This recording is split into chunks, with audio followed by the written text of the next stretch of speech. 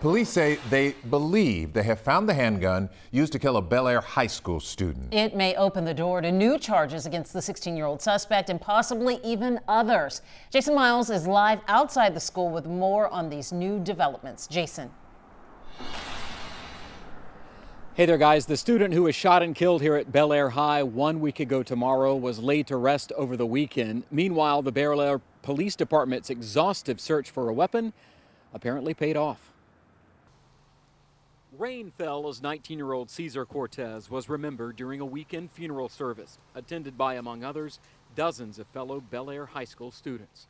I didn't know Cesar, but a lot of other people did, and we just wanted to support them so they could feel better. They mourned as the Bellaire Police Department continued its search for a .32 caliber handgun, announcing today that it was finally recovered nearly a week after Cortez's death. How important is finding a weapon in a case like this?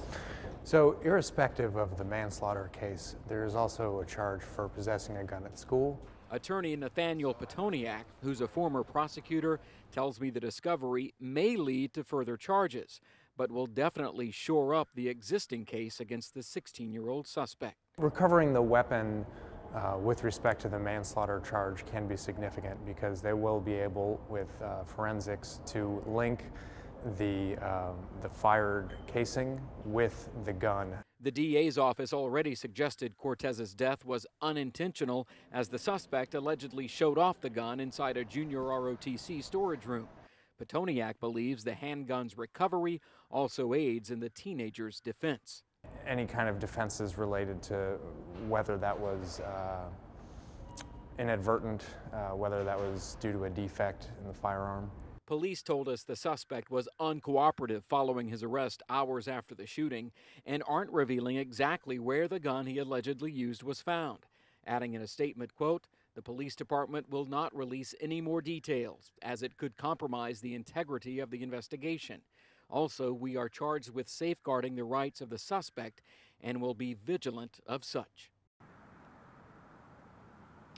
And this is pure speculation, but Petoniak and our own KHOU 11 legal analyst Gerald Treath both say it's possible the handgun's owner could face charges if the suspect got the gun from someone who did not have it properly secured. But again, all of this still very much under investigation. You can read the police department's full statement on KHOU.com. Back to you.